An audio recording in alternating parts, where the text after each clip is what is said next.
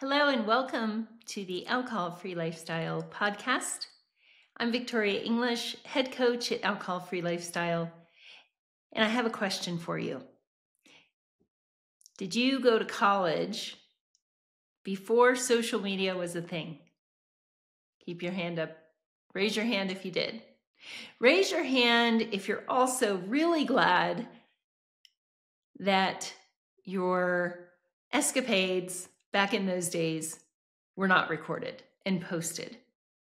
Exactly.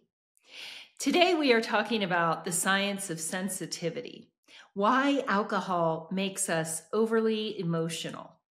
So if your hand stayed up, it's possible that some of those things that thankfully weren't recorded included some, let's just say, emotional dysregulation. That's a nice way of saying some unbecoming behavior. We're going to talk about the science of why. So, okay, we got away with it when we were younger. Whew, thank goodness. Hopefully with minimal to no consequences. Now, if you're like me, you're in smack dab in middle age. I turned 54 soon. And if you're listening, chances are you're 30s, 40s, 50s, and beyond. And so it's not a good look. And it can cause a lot of emotions afterwards. And so in this episode, my goal is to empower you with science. That's really the foundation of our methodology here at Alcohol Free Lifestyle, is to be empowered, enlightened through science so that you can make choices for yourself instead of alcohol making choices for you. So we're going to cover several things in this episode. I'm going to start with alcohol in the brain, just some basics. Then we're going to move into the limbic system, which is the emotional center of the brain.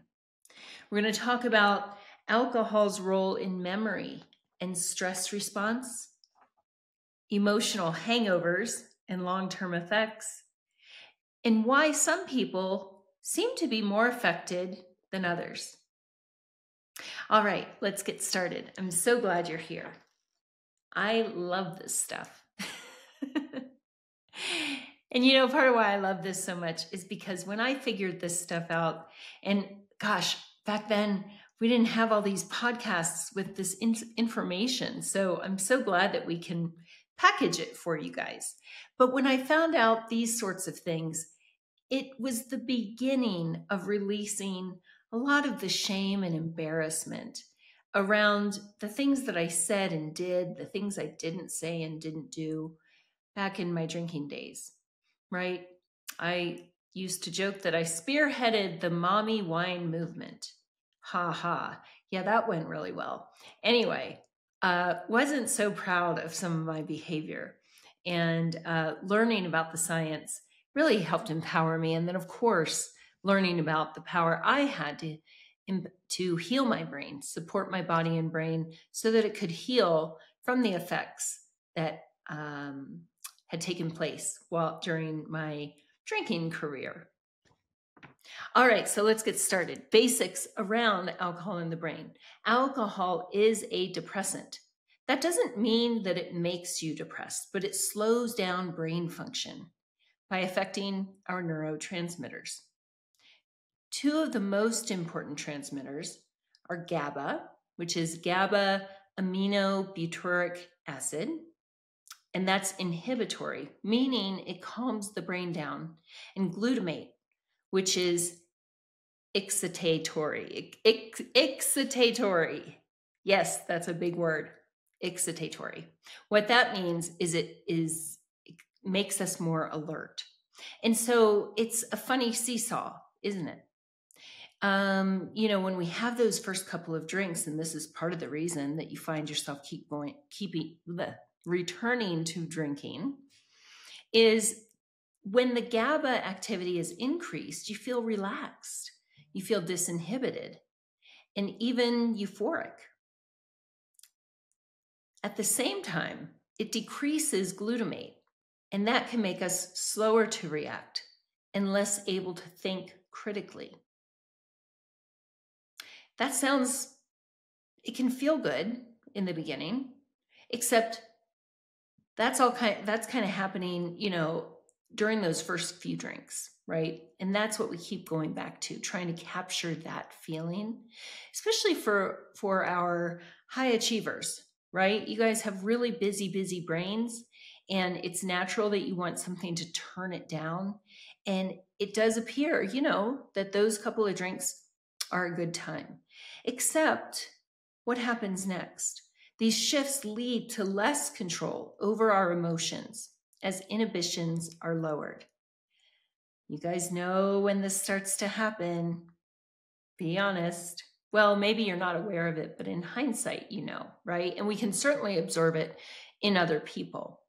So because the prefrontal cortex is affected, and that's responsible for things like decision-making, emotional regulation, impulse control, that's when things can start to get a little dicey, and emotions can start to run a little bit wild. Next, we have the limbic system. Now, that's what we call the emotional center of the brain. I've actually been studying this quite a bit. And that's the part of the brain that really starts to light up when you've had a few drinks. It's in the midbrain.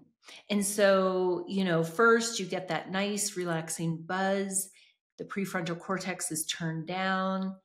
It doesn't always go great. That's also the point where you lose the choice sometimes, like, I was going to go home after an hour. It's fine. I'll just, I'll go home later. I'll go home in an hour or two. And then you go home 4 hours later, right? It's also the point where people can choose to get behind the wheel. Yeah, even after 2 drinks, you are impaired. And so, if you have all your wits about you, you would not drive with any sort of drug in your system. But it just goes to demonstrate that even people who do not struggle with alcohol use disorder or maladaptive drinking, can get into some trouble just from those couple of drinks. And so then we go into, like I said, the midbrain, the limbic center. And boy, oh boy, by about drink 3, depending on the size of your drinks, I don't think any of you guys are actually measuring your wine ounces. I sure wasn't. That's when things get a little crazy. So your prefrontal cortex is dulled. The limbic system gets more freedom to act without its usual constraints. That's when people start to say what's really on their mind. It may not be really what's on their mind, but you know what I'm saying, right? You become loose-lipped. Maybe you become snarky. Maybe someone who isn't even looking at you is annoying you because you think they're giving you some sort of look. We've seen it happen. Pair that with the activity that's going on in the amygdala, the increased activity in the amygdala. What's the amygdala? Well, that's the part of your brain that is responsible for processing some of our more, I like to call them primitive emotions: fear, anger, sadness. So normally without alcohol, little ebbs and flows in emotion may not be that noticeable, and we may be able to brush them off. So if you think someone's looking at you, you might just go, oh, I don't know if they're looking at me or not. It doesn't really matter, right? Or whatever the case may be. Someone says something and you're like, well, that was kind of rude. They're not brushed off. They can feel a lot more intense. So it's not that your feelings are not valid. They are. It's just that they're amplified and magnified because of what alcohol has done to your brain. Starting to put together some pieces, aren't you? Oh, if I'd only known this in my 30s and early 40s. Whew. Anyway, it's okay. I'm here now and I get to share this with you all. So next we move into alcohol's role in memory and stress response. So another thing that's impacted is cortisol, which is a stress hormone. Alcohol affects the hypothalamic pituitary adrenal axis, known as the HPA, which controls the release of cortisol. Now, while alcohol can temporarily reduce stress, it disrupts how we process stress afterwards. Stay with me here. As your brain starts to feel less in control and more overwhelmed, emotional reactions, like becoming overly sensitive, are much more likely. And so you see the rabbit hole that we're going down, right? We are elevating those stress hormones, the amygdala, the more primitive part of our brain is in overdrive. The prefrontal cortex, the part that goes, dude, just don't, it's not that big a deal. That thing is turned way down by this point. And the emotional center of the brain is running wild, running the show. It's not a good look. And sadly, it leads to so many problems. I wish more people knew this. And look, we're making progress, but man, I really wish more people knew this so that they could make informed decisions. Now, let's talk about the morning after. Ay, ay, ay. How many times have you woken up and thought, how much trouble am I in this time? How many times have you picked up your phone and looked at your text messages and said, I did not actually send that? And how does that make you feel? I know how it made me feel. It was awful. It might have been the worst part of the whole cycle, right? Because think of what we're trading for that little brief time of feeling the exhale, right? Where the prefrontal cortex is turned down just enough that we're not feeling as stressed. At what cost? What is that costing you? Because you can afford 2 drinks, right? And that's about what it takes. 2 drinks to turn it down.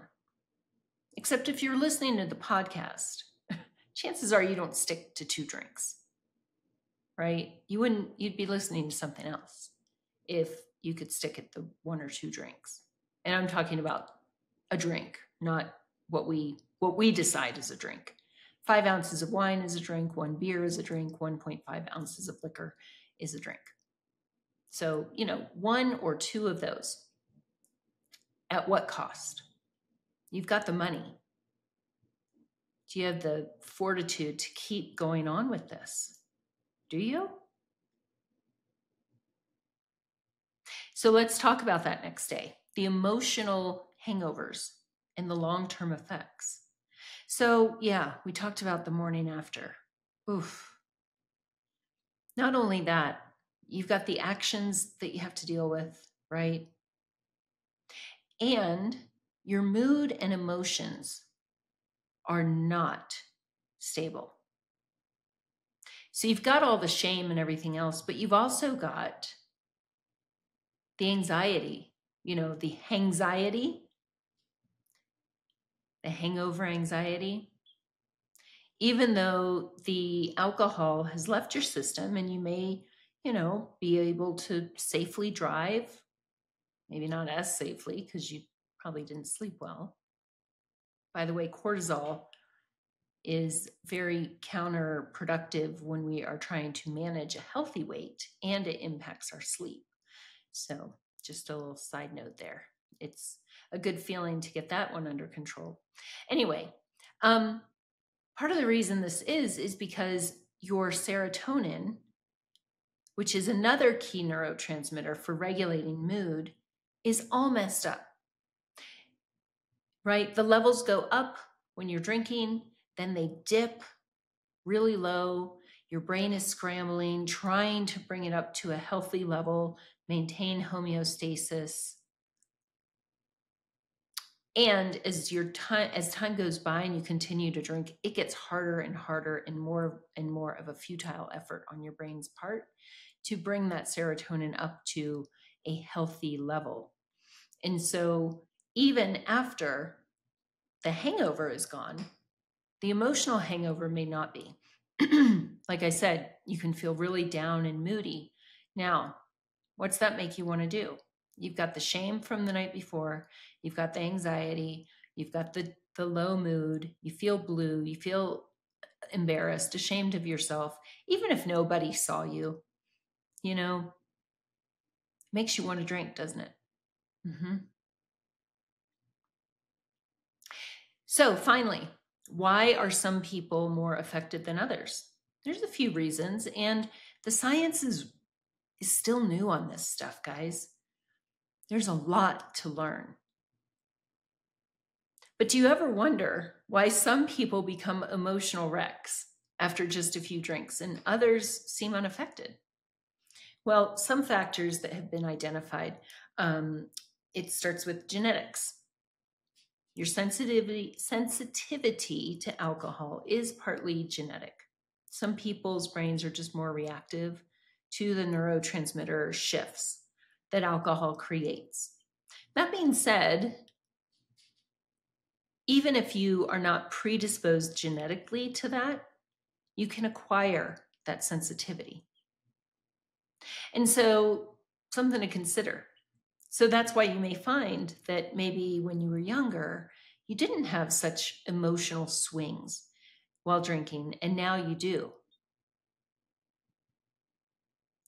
Also, personality and mood. Your pre-drinking mood plays a huge role. If you're already stressed out or anxious or upset, chances are alcohol is going to amplify those emotions. So if you're drinking to relieve stress, let's say you go in to have a few drinks because you are angry with a coworker and it's just gnawing at you, you are annoyed, and you go to unwind with a few drinks. How do you think that's going to go? What are the odds that you're going to tell, either text or email, or if that person is there, that you're going to tell them what you really think of them? How about family events? We've got the holidays coming up. Yeah. How does Thanksgiving dinner go when there's family tension and alcohol's introduced? How are those civil conversations, right? Now, look, sometimes we deal with people that we may not gel with, and they can be blood. They could be they can play lots of different roles in our lives. It is what it is, right? But is alcohol really going to help? Can you think of a time where you've been drinking to quell some of those emotions and it's gone well? Can you? Right. Additionally, tolerance. If you drink regularly, you might build a tolerance to some of alcohol's effects, but that doesn't mean you're not emotionally affected. And so this is interesting because sometimes people who are regular drinkers become more emotionally numbed in general, and they are still prone to unpredictable outbursts when those emotions break through. I experienced this personally, and I have worked with many, many clients who have shared this as well, that they were drinking to kind of numb out. And sometimes it would work. Sometimes they would be in just that flatness, that escape, except for that time. Oof, and that other time. Remember that? Yeah. And so, guys, again, we can joke about when we were younger and the silly things we did, and maybe crying with our friends over a breakup. I know I did, over some drinks. Okay. Is that what you want to be doing now? Do you really want, at your age and at your level of success and what's on the line, do you really want to hand the keys to your life over to alcohol and just see what happens? You know, it's like a reckless teenager being in control of your life. Think about it, right? Teenagers, their prefrontal cortex isn't fully formed. They lack, to some extent, emotional regulation. So, do you want a teenager making choices for your adult life when it comes to that? I don't think so. So, it goes back again to that question of sustainability. Is it sustainable? Or is it possible that you could learn to achieve that relaxation that alcohol promises, that you can turn down your prefrontal cortex in a healthy way with no consequences, that you can learn to tolerate uncomfortable emotions and eliminate all those consequences and all those risks? I mean, come on, guys, we're adults. We've got big lives. One wrong move and that teenage brain, we basically assume when we're drinking, can cause irreparable harm. And so remember, if you've become overly sensitive, emotional, reactive after drinking, it's not the alcohol talking, it's your brain chemistry going through some serious shifts. Alcohol lowers our inhibitions. Okay. Maybe we're a little more friendly that first or second drink, but it also magnifies those emotions that we are avoiding, that we don't want to put on display by affecting the critical parts of the brain. Like I said, like the prefrontal cortex and the limbic system. And so now, during this moment of clarity, while you listen to this podcast, I'm going to ask again, is it sustainable? Is that how you want to show up in the coming weeks, the coming months? How about the holidays? How do you want to show up in 2025? Let's grow up and actually have a good time doing it. Like James says, he's lived with alcohol and without it, and it's a whole lot better on this side. If it wasn't, we wouldn't be making such a big deal about all this. So go ahead. If your habits aren't sustainable, make a change. Book your free discovery call, 15 minutes. You'll speak with one of our coaches. Let's see if we're a fit. We might not be, but just the act of booking the call and having a conversation is a huge deal. And it could put you on the path to exactly where you belong. And we'd love to find out if we are where you belong. Until next time, take good care of you and have an awesome day.